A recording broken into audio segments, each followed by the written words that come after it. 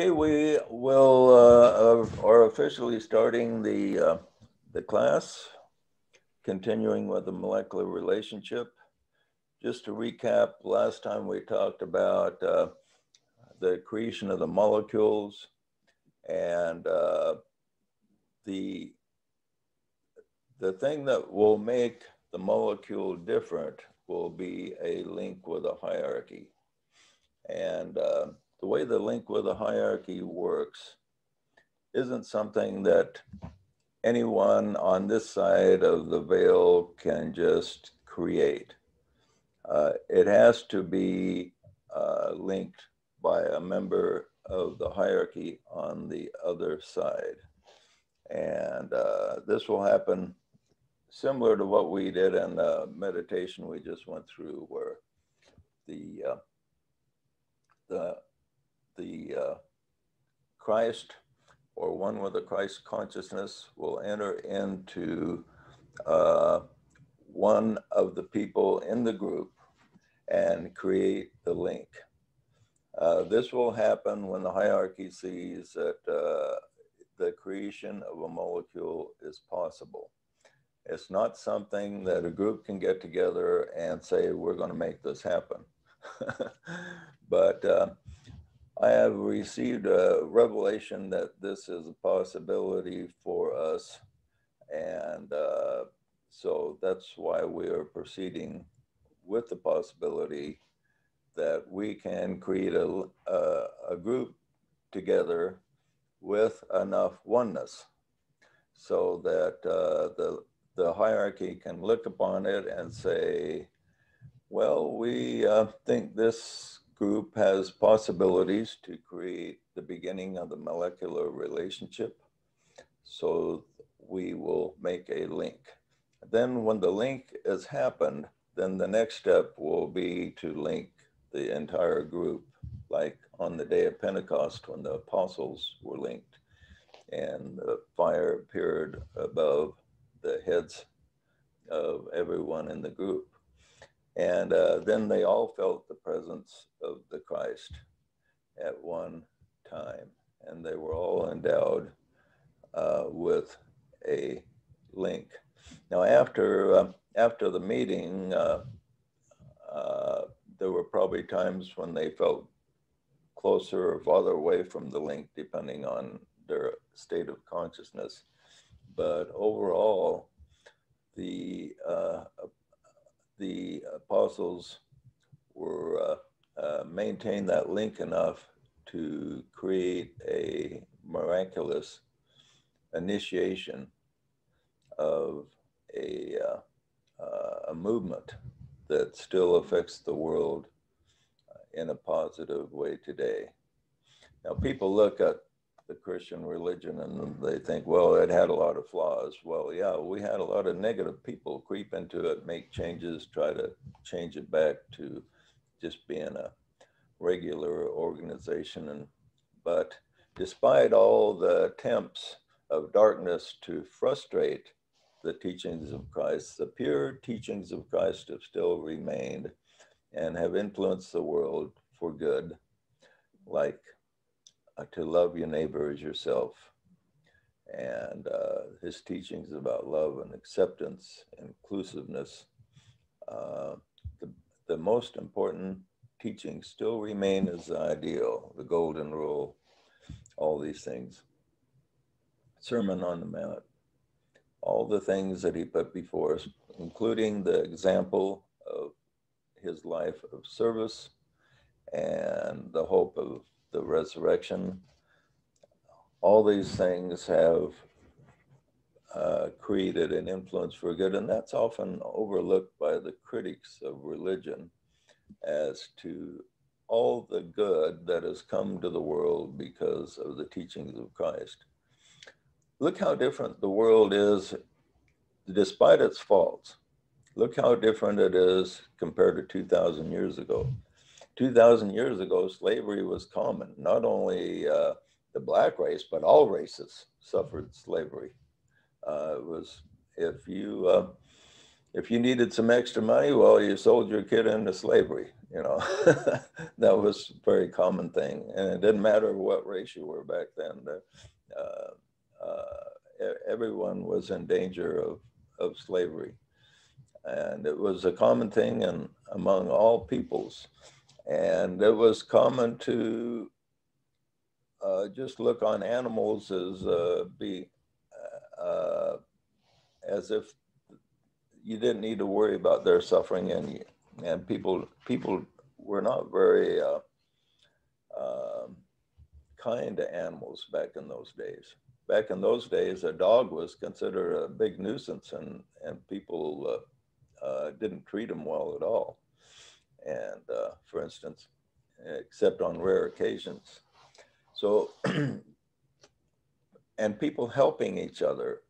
There's organizations, beneficial organizations throughout the world that are dedicated to alleviating suffering. And back in 2,000 years ago, when Christ appeared, there was hardly anything dedicated to alleviating human suffering. So we still have a long way to go, but what is overlooked is how much the consciousness of humanity has progressed toward the light despite our faults.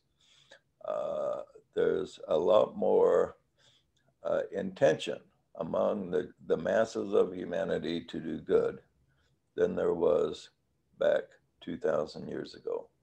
So progress has been made, and that's often overlooked. When I was a kid and attending church, I often heard the statement that we live in the wickedest time in history, that people are more wicked now than ever.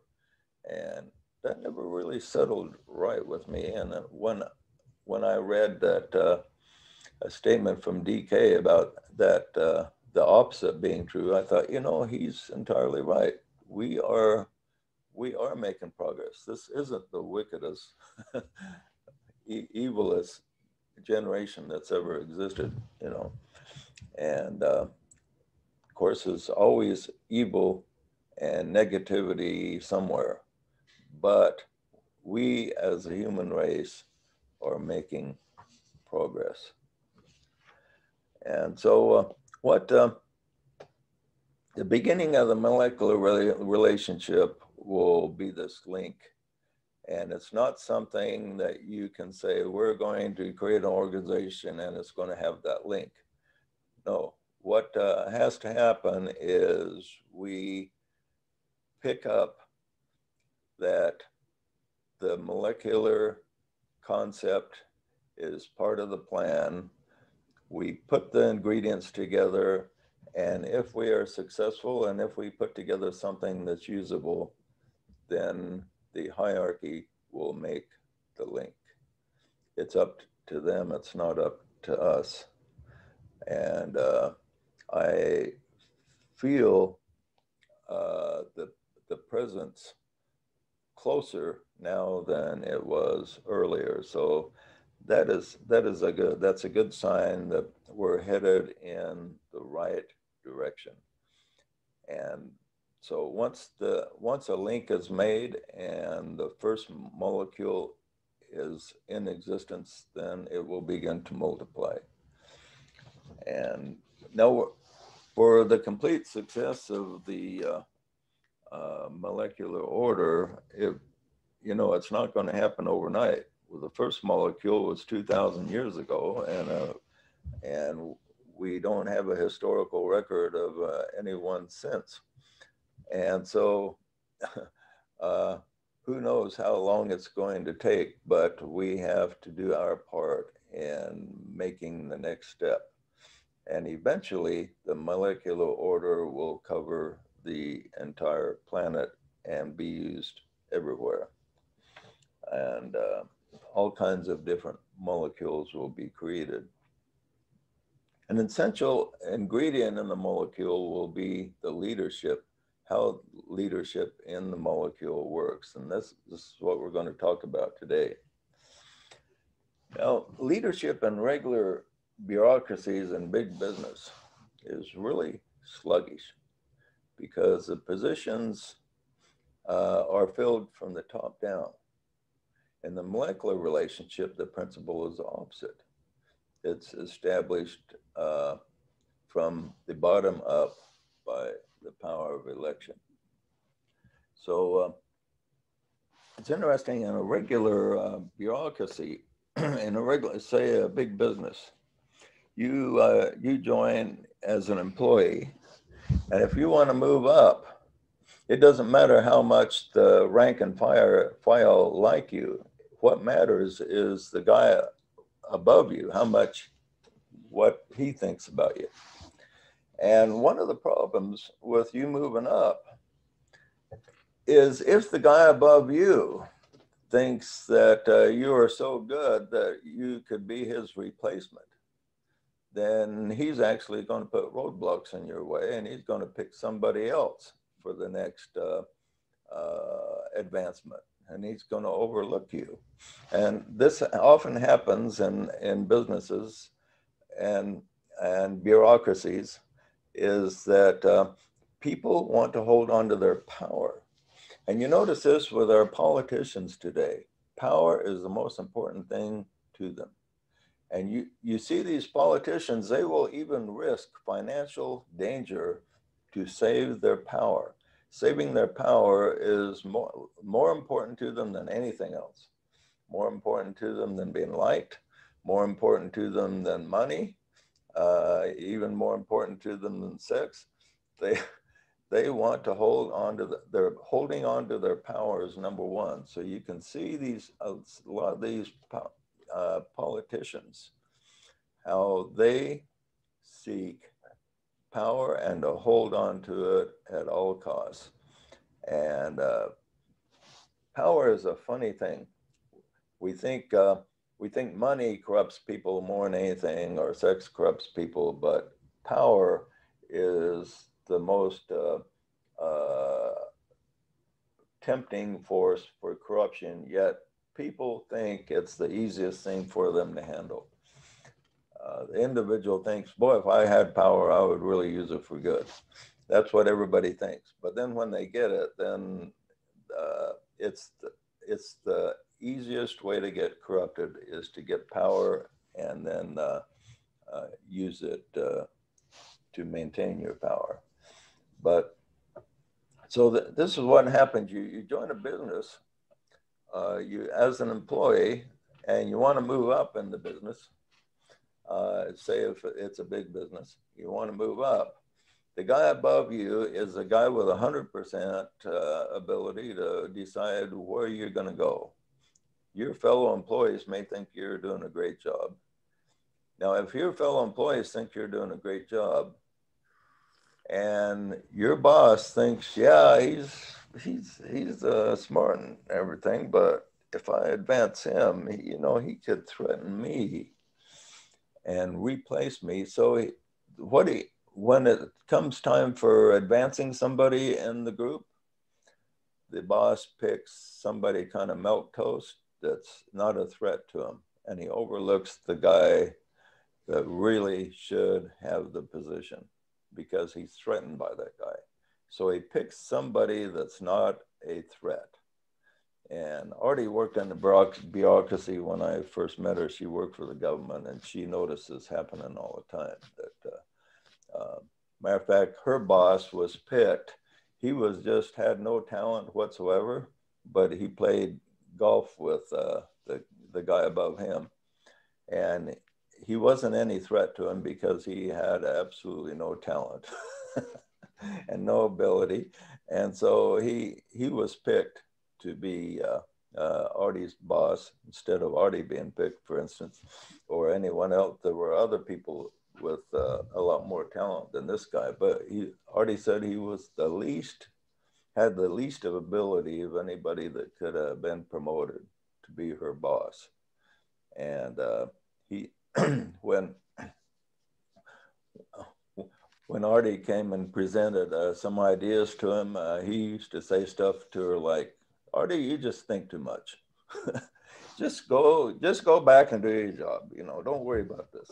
And so he wasn't interested in doing anything. And when they went to meetings and conferences, which were pretty much a waste of time anyway. He just rubbed shoulders with everybody and had a good time and didn't really do anything to help increase effectiveness of anything. But this happened. So he was picked because he was not a threat. Now this guy named Michael Korda, I think his name was, back around the 70s or something, wrote this book called Power. And he told how to get power in a regular organization. And he says the way to do it, he says, if your boss, and he pointed this out, if your boss thinks that you are a threat to him in any way, he says your advancement in the company is pretty much doomed. He says, so he presented a plan to people as to how to get ahead in a big business. He says, you have to deceive your boss into thinking that you are dedicated to helping him. And you have to make him think that you want to make his job better and easier, and you have no intention of taking his power, but you have to actually deceive him, because you have to have the intention to replace him. He says this, and he tells you how to go about it. To deceive your boss, he says, into thinking that you have his best interests in your head, and then you sabotage him, but you don't let him know you're sabotaging. So you make him think all your actions that your boss sees, you are just dedicated to making him look good. But then on the other hand, you do things to sabotage him, so you eventually replace him. And the whole book was around that idea. And I thought it was a fascinating book, but I thought, boy, what a cutthroat way to live, though. You know, this is not, but this is pretty much the way it is. And then you have the Peter principle applies in regular business, where you advance until you reach a point to where you advance to the end of your ability. And so somebody thinks, well, this guy is pretty good in this, so we're going to move him. He's an engineer, we'll move him into management. Well, he's a good engineer, but then he turns out to be a terrible manager. And then the business thinks, well, he's not any good there, so we can't demote him now, and we promoted him, so no, we can't really demote him, so we'll just have to leave him there. And that's the Peter principle, is that people advance until they get in a position where they're no good at it, and then they're just left there. And this was what makes the bureaucracies so inefficient, is the Peter principle. You have people advancing in positions where they're no good. Now, Peter talks about AT&T, which was one of the biggest businesses at the time the book was written. The people at AT&T were, they had a lot of people advance in the positions where all of a sudden they become useless. So instead of demoting them, making a manager back in an engineer again or something like that, something where he was useful, they had this building that they created that they sent all these people to that were useless, and this had them shuffle around papers. And so they continued to work, and they were completely useless. But they wanted to, AT&T wanted to segregate these people that were useless so they weren't interfering with everybody else that was useful, because they didn't dare fire them because they thought they might be sued or something. So they put them in a separate building that they built just for the useless people. Now, I don't know if they realized that they were in the building of the useless people, but it was an interesting story I read. May not even be true. I don't know. You read stuff like that, you never know if it's true or not. But anyway, I read that. And it's completely incredible that a company might do something like that. So anyway, we have tremendous bottlenecks and problems in businesses and hierarchies as we have today, the most effective businesses right now are small businesses, where you have the initiate, which is the owner of the business. He may have a half a dozen employees, and everything operates pretty efficiently. Say somebody has a restaurant, they have maybe a dozen employees, and the owner is there, he's taken charge, and you'll find that, a small business like that, it's run very efficiently. Now, Curtis and I used to sell signs, and Curtis, you can tell us, what's the difference between calling on a big business to sell a sign to and a small business where you can talk to the owner? Well, the owner makes a decision. This small business, you go into a franchise, no one has power to make a decision, but the little guy does. So. Yeah. You go in to sell a little guy, he gives you a yes or no within 10 minutes, and the decision is made. You go to a big business, and boy, it's a Herculean task to sell them anything. You show them the sign, and you say, now you got 30 businesses in different states and everything. And boy, if you bought these signs for all your businesses, would really be a good thing, and we could give you a good price because you'd buy a whole bunch of them. And what do you get for response? They'll say, well, give us information on it, and we'll present it to a committee, and we'll get back to you in a month. I had that. The only time I ever had that work for me was with Kentucky Fried Chicken. One time I left them a card and got an order for 30 signs. That was the only time. Yeah, I printed up 10,000 of those cards and handed out 10,000 of them. And Curtis joined me, and I taught him how to sell these signs. And I give him just 2 or 3 cards, and he handed out one. And he got that order that I had never got. I handed out 10,000 of them, and nobody ever ordered anything. And he hands out one, and he gets this great big order. I thought, wow, I can't believe it. I think I found $1 on the ground that day. That was so weird. But anyway. But you're right. Businesses today, the little business, they're the ones that are the most successful. I've had a handful of people work for me, and I've done very well, but that's because it's just one person that's making the decisions. Yeah, but when they get big and they start having a bureaucracy, they have all these leadership problems.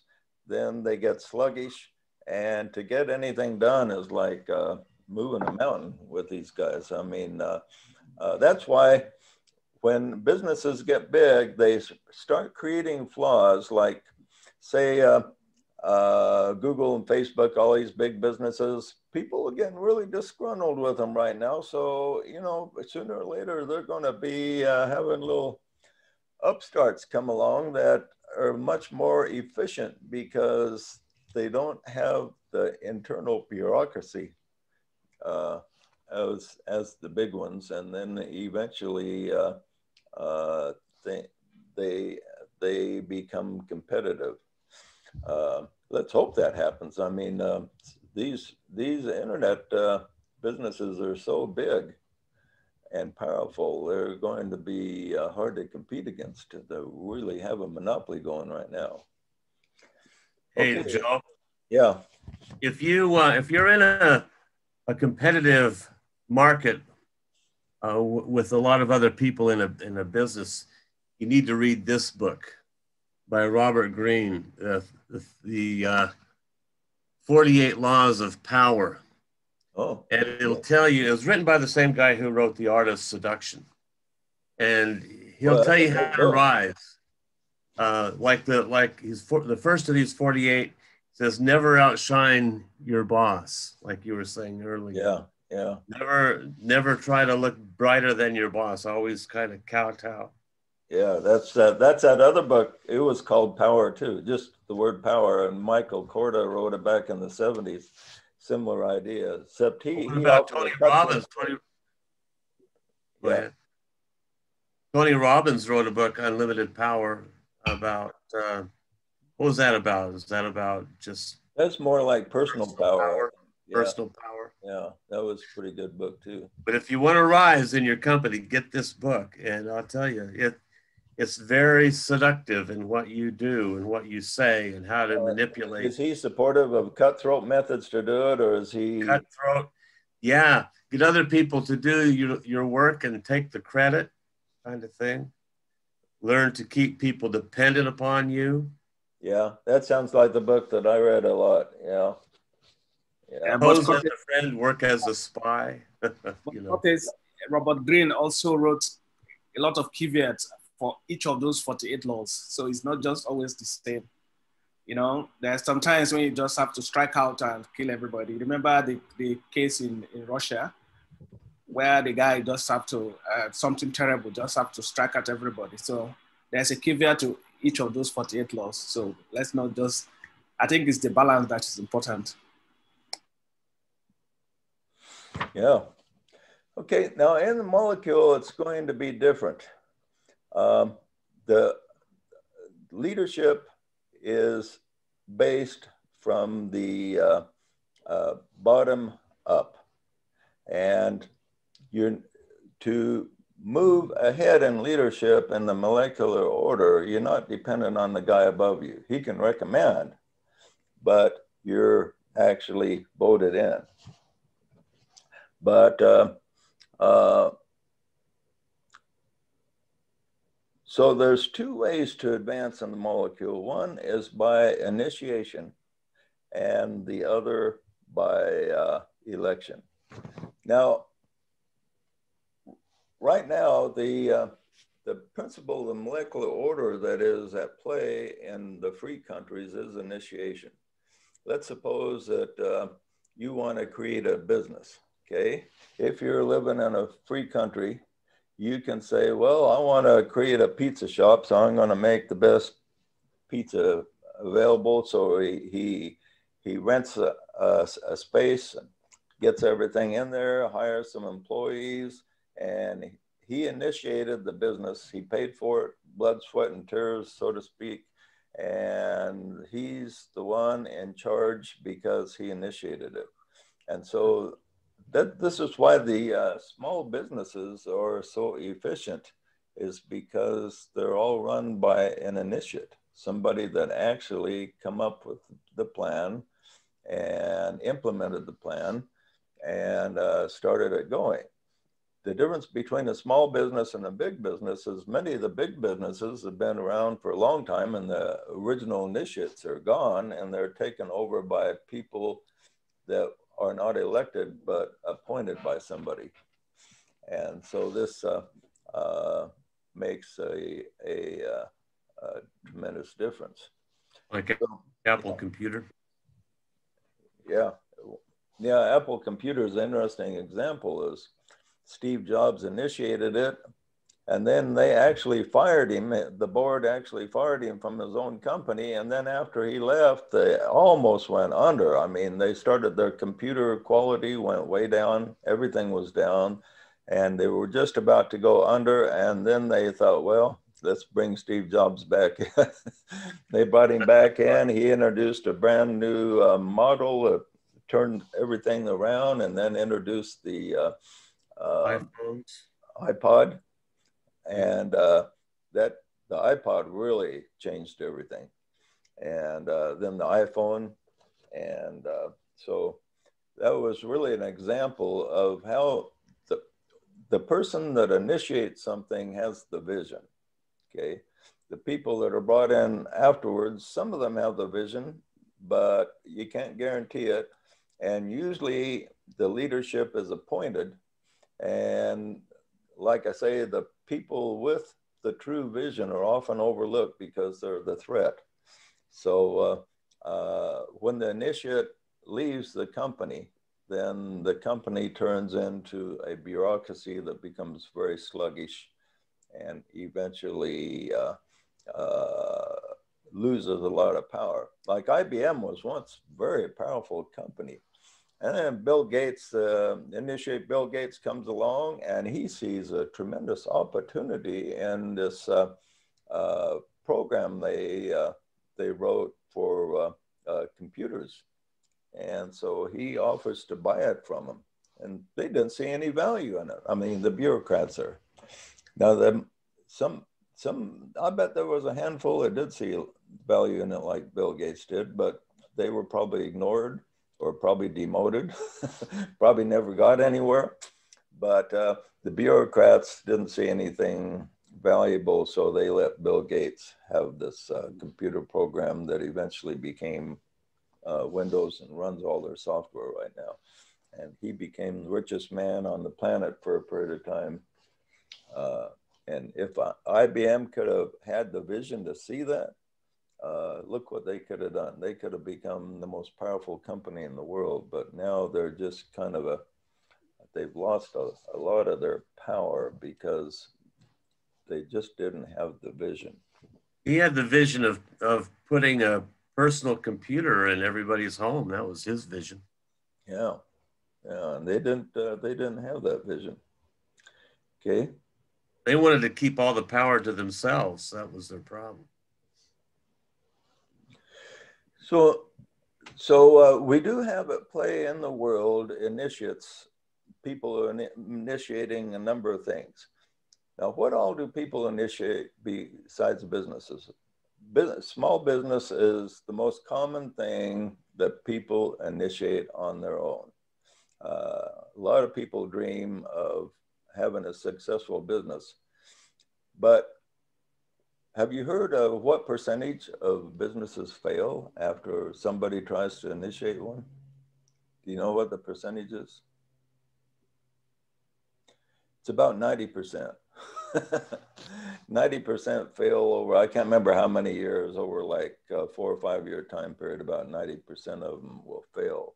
It just shows you how difficult initiation is that it's not a piece of cake to initiate a business or anything else. To initiate something new that will actually work over a sustained period of time is very difficult. So when I used to sell to businesses and I come across somebody who's really got a good one going and been in business for a while, you know, I always admired that person because I thought this person has to have some really good intelligence about him to hold everything together and make everything work. And so I've always admired small business owners that are able to be successful, because a lot of people think it's easy. They think, boy, I'll just start this restaurant, or I'll just start this business, landscaping business, or whatever it is they want to do, or this gift shop or whatever, and I'll make this easy money and I'll be in charge. But when they get involved, then they all of a sudden find out, boy, if I want to make this succeed, I'm going to have to work like 16 hours a day, maybe. But this is a lot harder than I thought it was. And they find out it's very difficult to really make a new thing that you initiate work. It takes a tremendous amount of focus and intention and energy to make it work, a lot more than people think. That's why about 90% eventually fail. So what else besides businesses is the power of initiation used in? Think about that. What do you think? Religions. Yeah, people start religious groups, say a study group. That's the power of initiation. And to even create like a study group takes a lot of focus. Just putting the word out. If you have something boring, well, you're not going to get anybody wanting to get together with a study group. But if you got something kind of unique, a good twist on it, then you can gather people together, but after you gather them together, if you don't hold their attention, then they won't come back. So initiating even a simple thing like a study group, and some religions began like a study group, like Jehovah's Witnesses began as a Bible study group. A bunch of people got together just to study the Bible, see what it had to say, and then eventually it expanded and turned into religion. And so you never know where something initiated is going to lead. Okay, what else besides that people initiate? Well, different political groups have been formed over the ages. Yeah, political group, PACs, say you want to accomplish a certain thing. Like in California, they had the 1% initiative. They felt their property taxes were too high. They want to limit it to 1%. So Ward Conley, as his name was, started the 1% initiative. So Ward Conley was an initiate there, and he come up with the idea, let's just do 1%, and we can't tax anybody more than 1% of their property values for the year. And that people really liked that idea, and the establishment didn't like it at all, but the people liked it. And so it eventually went through. And then after it went through, they kind of sabotaged it in a number of ways because the establishment doesn't like the idea of low taxes. But anyway, that's another one. Anything else? Yeah, musical groups, bands, rock and roll bands. How hard is it to put one of those together? Yeah, would you say the Beatles were initiates? Beatles they were all initiates. That's what made them famous, is they were all four frontmen, and they all combined in a way that they synthesized their energy. They actually created a molecule. And Elvis was an initiate because he changed the direction of music. So he put a whole new flavor in the musical world. Now there was music like his, and some groups complain Elvis kind of stole our ideas, but the important thing was ideas are like they say are a dime a dozen. Just coming up with an idea isn't enough, but initiating the idea, that's where the real energy has to come in, because implementing an idea is much more difficult than coming up with the idea. It's like Steve Jobs got together with Wozniak or whatever his name was, I can't remember his name, and they were co-creators really. But the other guy was the idea guy, whereas Steve was the promotion guy. And when everything the dust is settled, we don't even remember that other guy that founded Apple. We only remember Steve, because he was the guy that got everything in motion. And that is the most difficult. And on hindsight, a lot of people think, well, he doesn't really deserve much credit. Let's take Columbus, for instance. It's discovered now, a lot of historians say, well, Columbus really wasn't the first to discover America. The Vikings and maybe the Chinese and other people discovered America long before Columbus, so Columbus shouldn't get any credit. But Columbus did more than discover America, is he initiated the movement of the Western world, or the Eastern world to the Western world. And he initiated that whole thing. And that's what makes Columbus significant. It wasn't the fact that he just discovered that America was there. It was the fact that he initiated an entire change in civilization. And if that's what made it, that was of much more significance than the fact that he just discovered a new world existed. And so the power of initiation is shows up a number of ways. Okay, what else do people initiate? Jesus. Yeah. Oh yeah, he was probably the greatest initiate of all times. Initiated a Yeah. tremendous movement. Okay, how about Nikola Tesla? Was he an initiate? No, he just followed Edison. And Edison, he was an initiate too. But yeah, an inventor that invents something that actually changes society. And actually gets the invention introduced.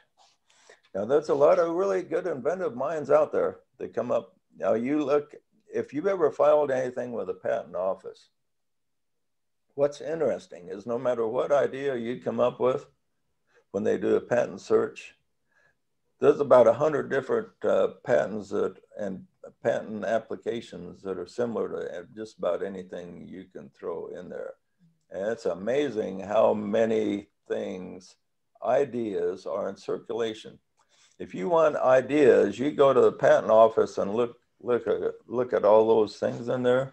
And there's millions of ideas that nobody's done anything with. It's amazing.